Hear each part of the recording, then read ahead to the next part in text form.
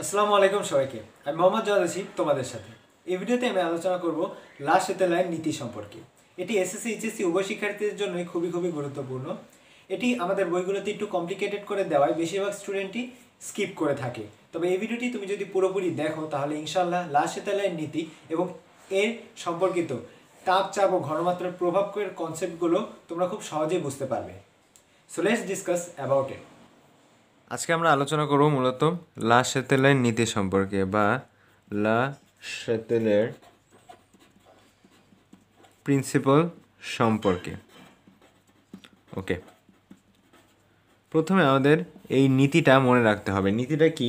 কোনো উভমুখী বিক্রিয়ার সাম্যাবস্থায় থাকাকালে যদি ওই অবস্থার যে কোনো একটি নিয়ামকগুলো কি কি, তাপ, চাপ বা ঘনমাত্রা পরিবর্তন করা হয়, তবে সাম্যের অবস্থান ডানে বা বামে এমনভাবে পরিবর্তিত হয়। এখানে আমি বলে দিই, ডানে বা বামে বলতে বোঝানো হয়েছে ডানে মূলত উৎপাদ এবং বামে হচ্ছে বিক্রিয়ক। আমরা যদি যে কোনো একটি বিক্রিয়া লিখি, ধরো হাইড্রোজেন প্লাস আয়োডিন, এটা একটি উভমুখী বিক্রিয়া, উৎপন্ন হলো হাইড্রোজেন আয়োডাইড। এখানে এই যে এটা অর্থাৎ ডানে যেটা সেটা হচ্ছে উৎপাদ আর বামে যেটা সেটা হচ্ছে বিক্রিয়ক। এটাই বোঝানো হয়েছে।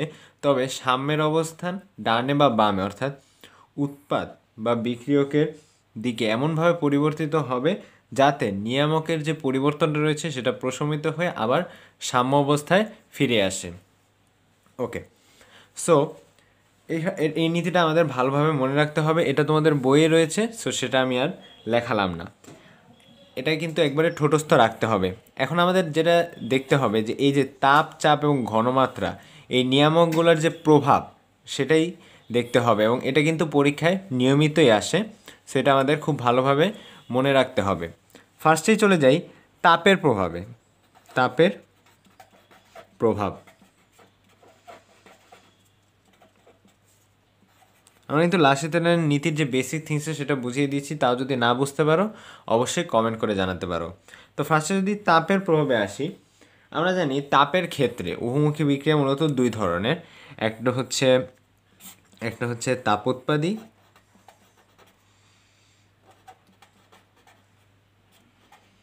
আরেকটা হচ্ছে তাপহারী।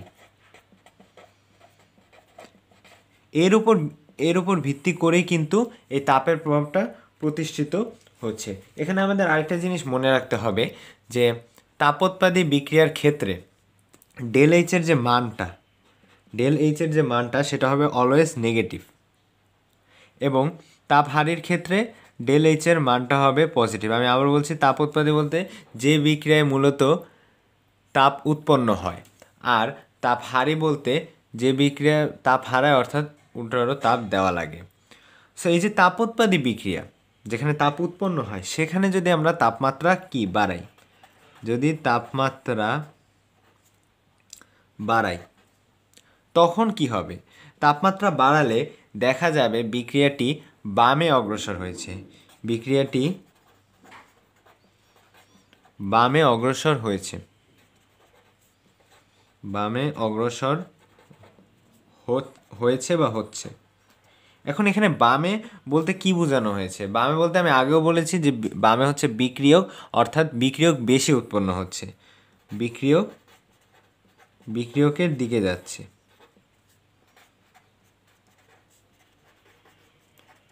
ওকে, সো বামে অগ্রসর হবে যদি আমরা তাপোৎপাদী বিক্রিয়ার ক্ষেত্রে, যেখানে তাপ উৎপন্ন হয় যে সকল বিক্রিয়া, সেখানে যদি তাপমাত্রা বাড়াই সেক্ষেত্রে দেখা যাবে যে তাপমাত্রা অর্থাৎ বিক্রিয়াটি বামে অগ্রসর হয়েছে, অর্থাৎ বিক্রিয়ক বেশি উৎপন্ন হচ্ছে। এখন আমরা যদি চলে যাই এখানে যদি তাপ কমাই, অর্থাৎ তাপমাত্রা যদি কমাই, তাপমাত্রা কমালে কি হবে?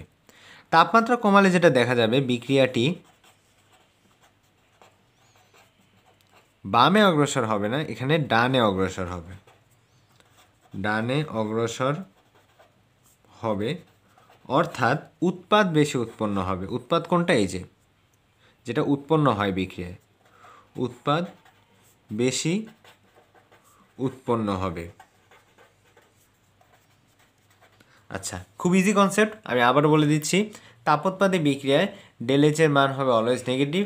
তাপোৎপাদী বিক্রিয়ার ক্ষেত্রে যে বিক্রিয়ার কি তাপ উৎপন্ন হয়। এই সকল বিক্রিয়া যদি আমরা তাপের প্রভাবের ক্ষেত্রে লক্ষ্য করি, তাপমাত্রা যদি বাড়াই সেক্ষেত্রে বিক্রিয়াটি বামে অগ্রসর হবে, অর্থাৎ বিক্রিয়ক বেশি উৎপন্ন হবে, এবং যদি তাপমাত্রা কমাই সেক্ষেত্রে বিক্রিয়াটি ডানে অগ্রসর হবে, অর্থাৎ উৎপাদ বেশি উৎপন্ন হবে। এখন আমরা চলে যাই তাপ হারি বিক্রিয়ার ক্ষেত্রে। তাপ হারি বিক্রিয়ায় কী ঘটনাটি ঘটে? জাস্ট ভাইস ভার্সা, অর্থাৎ ঠিক এর উল্টোটা ঘটে। এখানে তাপ হারি বিক্রিয়া যেখানে তাপ দেওয়া লাগে সেক্ষেত্রে যদি তাপমাত্রা বাড়াই সেক্ষেত্রে কি হবে বলে দাও তোমরা, আমি বলে দিচ্ছি। বিক্রিয়াটি অবশ্যই ডানে অগ্রসর হবে। ডানে অগ্রসর হবে। ডানে অগ্রসর হলে কি হবে? উৎপাদ বেশি উৎপন্ন হবে, সেটা আর লিখলাম না আমি। আর যদি আমরা তাপমাত্রা কমাই সেক্ষেত্রে যেটা হবে, তাপমাত্রা কমালে কি হবে? বিক্রিয়াটি বামে অগ্রসর হবে, জাস্ট ভাইস ভার্সা। বিক্রিয়াটি বামে অগ্রসর হবে।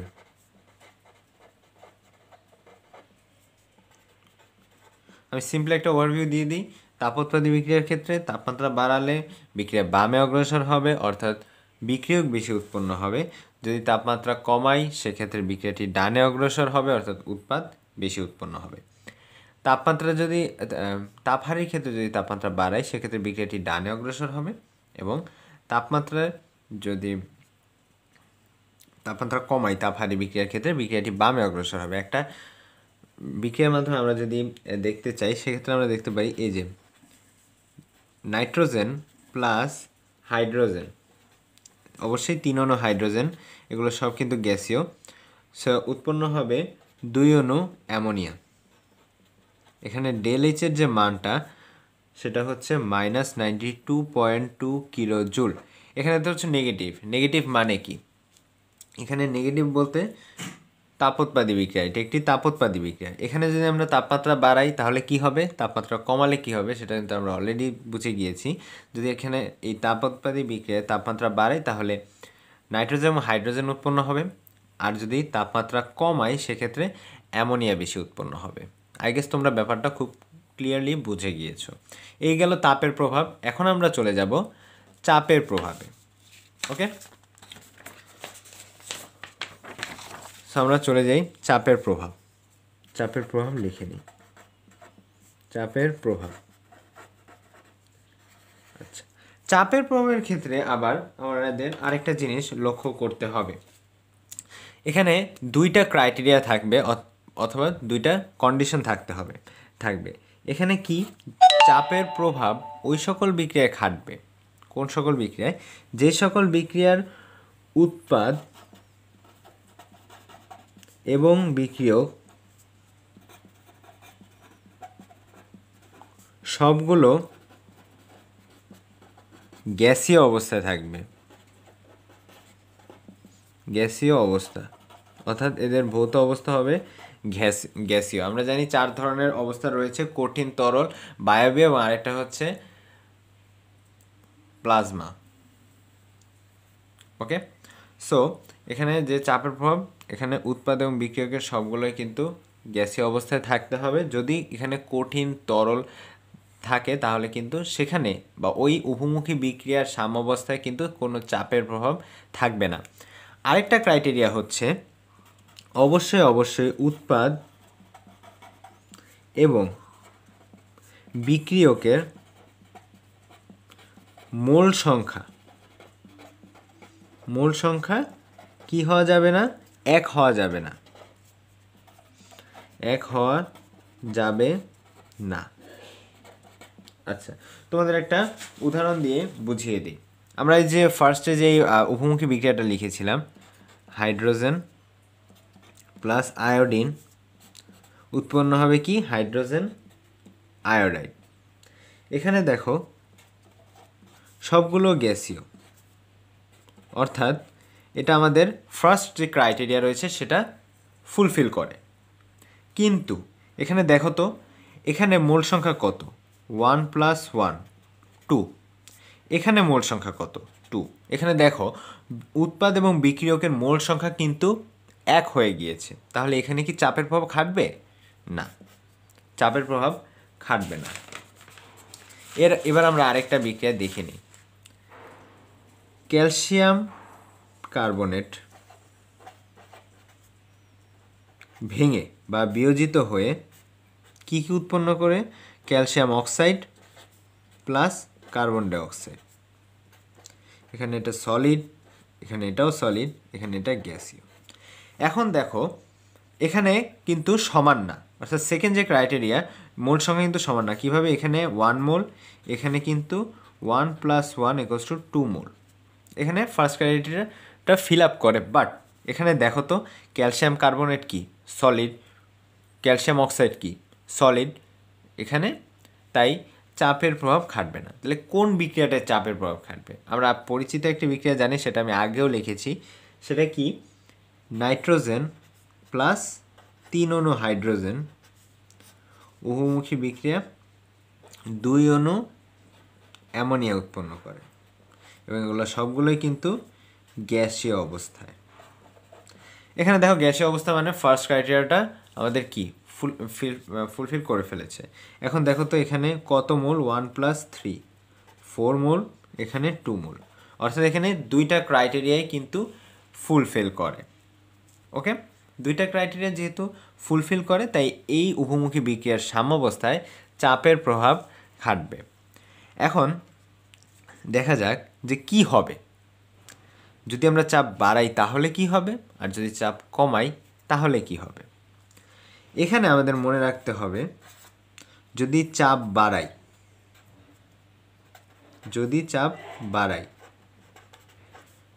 চাপ বাড়ালে যেদিকে মোল সংখ্যা কম সেদিকে বিক্রিয়া অগ্রসর হবে।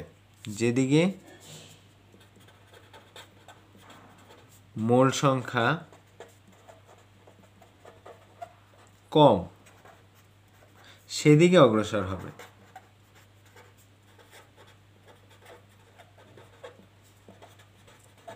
আচ্ছা, এই বিক্রিয়ার ক্ষেত্রে আমরা যদি লক্ষ্য করি, চাপ বাড়ালে কি হবে? মোল সংখ্যা যেদিকে কম সেদিকে অগ্রসর হবে। মোল সংখ্যা কোথায় কম? উৎপাদে কম, তাহলে বিক্রিয়াটি এদিকে অগ্রসর হবে যদি চাপের প্রভাব থাকে ওই উভমুখী বিক্রিয়া। এখানে কিন্তু চাপের প্রভাব থাকবে, কারণ এখানে যে চাপের দুইটা ক্রাইটেরিয়া রয়েছে সেগুলো ফুলফিল করে। আমি আরেকটা বিক্রিয়া দিয়ে তোমাদের বুঝিয়ে দিচ্ছি। ধরো এটা একটি বিক্রিয়া, এখানে সালফার ডাইঅক্সাইড প্লাস অক্সিজেন উৎপন্ন করে হচ্ছে সালফার ট্রাইঅক্সাইড। সবগুলো এখানে গ্যাসীয়, এবং এখানে মোল সংখ্যা দেখো 1 + 1 = 2, এখানে জাস্ট 1, অর্থাৎ এখানে 1, অর্থাৎ এটা কিন্তু দুইটা ক্রাইটেরিয়া ফুলফিল করে। এটার উত্তরটা তোমরাই দিয়ে দাও যে চাপ যদি বাড়াই তাহলে কি হবে। ওকে, সো আমি দিয়ে দিচ্ছি, পজ করে উত্তরটা দিয়ে দিও। এখানে মোল সংখ্যা বাড়ালে দেখতে পাচ্ছি যে সালফার ডাইঅক্সাইড এবং অক্সিজেন হচ্ছে বিক্রিয়ক। তো বিক্রিয়কে যেহেতু বেশি মোল সংখ্যা উৎপাদের তুলনায়, তাই চাপ বাড়ালে উৎপাদ বেশি উৎপন্ন হবে। এখানে কি হবে? উৎপাদ বেশি উৎপন্ন হবে। আচ্ছা, আমরা আরেকটা বিক্রিয়া দেখি, সেটা হচ্ছে পটাশিয়াম পেন্টাক্লোরাইড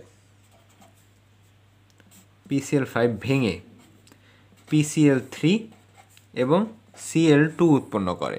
এখানেও সবগুলো ক্রাইটেরিয়াই ফুলফিল করে, সবগুলো গ্যাসীয় মাধ্যমে রয়েছে এবং এদের মোল সংখ্যা কিন্তু আলাদা। তো এখানে কি উৎপন্ন হবে তোমরাই বলে দাও। আচ্ছা, আমি বলে দিচ্ছি, পজ করে তোমরা অ্যান্সারটি দিয়ে দিও। সেটা হচ্ছে চাপ যদি বাড়াই তাহলে এখানে বিক্রিয়ক বেশি উৎপন্ন হবে। সো আমরা দেখেছি তাপোৎপাদী বিক্রিয়ার ক্ষেত্রে বিক্রিয়ক এবং উৎপাদ ম্যাটার করে, তবে চাপের ক্ষেত্রে আমরা দেখতে পাচ্ছি মোল সংখ্যা ম্যাটার করছে, অর্থাৎ মোল কোথায় কম বেশি সেটা। এখন আমরা যদি চাপ যদি আমরা কমাই তাহলে কি হবে? চাপ কমালে খুব ইজিলি আমরা বুঝতে পারছি, যেদিকে মোল সংখ্যা বেশি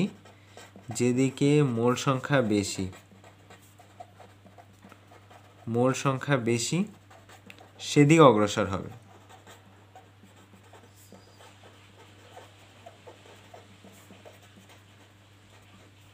তো আমরা এই দুইটা বিক্রিয়াতেই দেখে ফেলি, খুব ইজিলি আমরা বলতে পারছি এখানে মোল সংখ্যা বেশি কোথায়? উৎপাদের দিকে। চাপ কমালে তাহলে কি হবে? উৎপাদের দিকে অগ্রসর হবে। সেম জিনিস আমরা যদি এখানে দেখি, বিক্রিয়কের মোল সংখ্যা বেশি হওয়ায় চাপ যদি কমাই তাহলে বিক্রিয়কের দিকে উৎপন্ন হবে। এখানে আমরা বলতে চাই, এই যে আমরা তাপের ক্ষেত্রে এবং চাপের ক্ষেত্রে দেখলাম, এগুলো আমি সংক্ষিপ্ত আকারে লিখছি। এই জিনিসটাই তুমি যদি একটু বর্ণনা করে তোমাদের গ বা ঘতে আসলে দিয়ে দাও, তাহলে কিন্তু তোমরা ফুল মার্কসটি গ্যাদার করতে পারবে। আর লাসিতলের যে মেইন নীতিটা সেটা তোমাদের ছোটস্থ রাখতে হবে।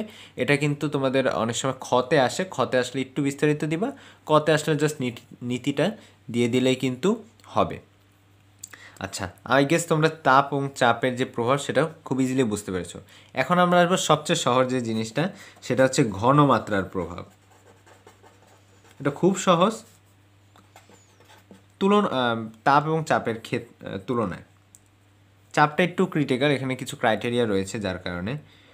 আচ্ছা, ঘনমাত্রার প্রভাবটা যদি আমরা দেখতে চাই, ঘনমাত্রার প্রভাবের ক্ষেত্রে এখানে খুব ইজি জিনিসটা আমি বলে দিচ্ছি। বিক্রিয়কের ঘনমাত্রা বাড়ালে কি হবে, এখানে মূলত বিক্রিয়কের ঘনমাত্রা যদি বাড়ালে বিক্রিয়কের ঘনমাত্রা বাড়ালে উৎপাদ উৎপন্ন হবে বেশি,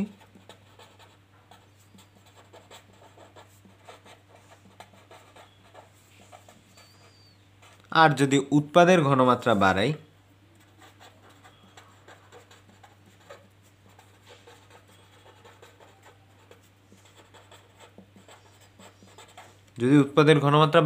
তাহলে বিক্রিয়ক বেশি উৎপন্ন হবে।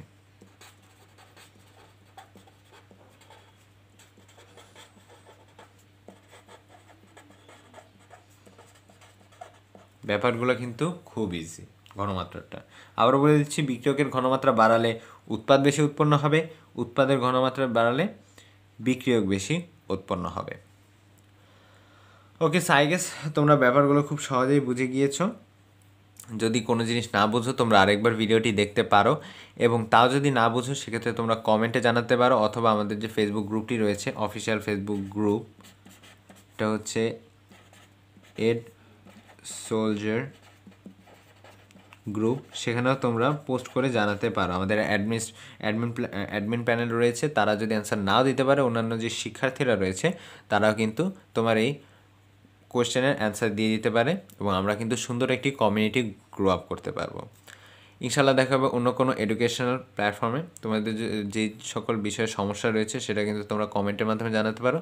ওই সকল বিষয়ে আমরা কিন্তু ভিডিও আপলোড করার চেষ্টা করব, এবং তোমাদের কাছে পড়াশোনাটাকে সহজ করার ট্রাই করব। So that's it for today. ইনশাল্লাহ আবার দেখা হবে অন্য কোনো এডুকেশনাল ভিডিওতে।